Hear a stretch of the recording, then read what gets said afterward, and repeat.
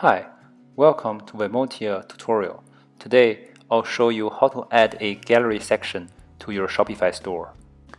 On your dashboard page, you'll see the video gallery block. You can use the Add Gallery button to create a new gallery. You can also click the Gallery section menu item on the admin menu on your left to access the gallery list page. Here, you'll see a list of existing video galleries.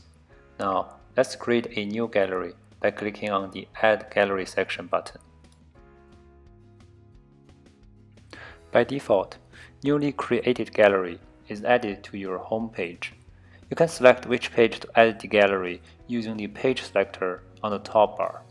Here, we have options: home page, product page, collection page, and blog or pages page. For product page or collection page, you can either choose a specific page or add the gallery to all pages. For this tutorial, let's use home page as an example.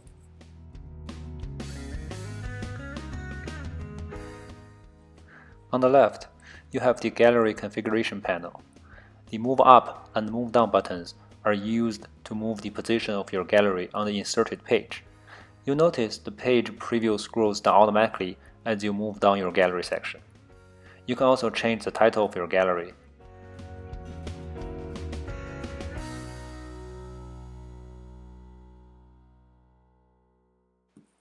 Configure the size and color of the title text. Change the position of the play button, which is shown on video cover image within your gallery. Additionally, you can choose either slide or grid as your gallery layout. To add video to the gallery, click on the Select Gallery Videos button. A video picker dialog shows up, and you can choose multiple videos from this dialog. Note, if a video is not published, it will be published automatically after you create the gallery.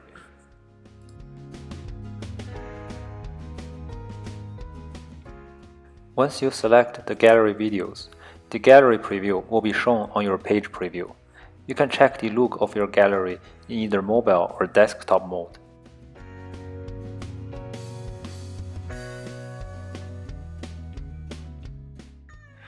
For each video, you can link one or multiple products to it. You also have widgets for each video. Products and widgets are configured separately for each video. Here, we'll link a product to the first video.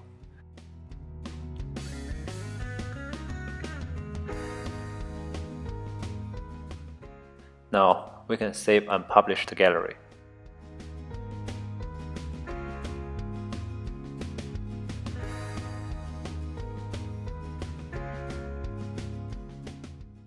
Let's take a look at the newly created gallery on our home page.